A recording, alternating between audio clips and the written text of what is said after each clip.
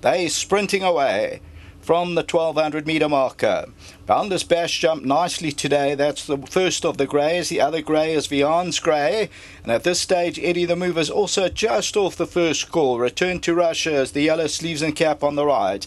Uncle Lucky's towards the left-hand side in the brown silks, Jet Orbit. And then comes Armed Force and Aztec Warrior. It's only about 4 or 5 lengths off the leader past the 800. Boundless Bash, that's on the left-hand side, just about the leader. Vian's grey and Eddie the Mover with the white nosebands going to try and make it a line of 3, and then Uncle Lucky. Return to Russia's being asked to now quicken up, and Aztec Warrior in the green.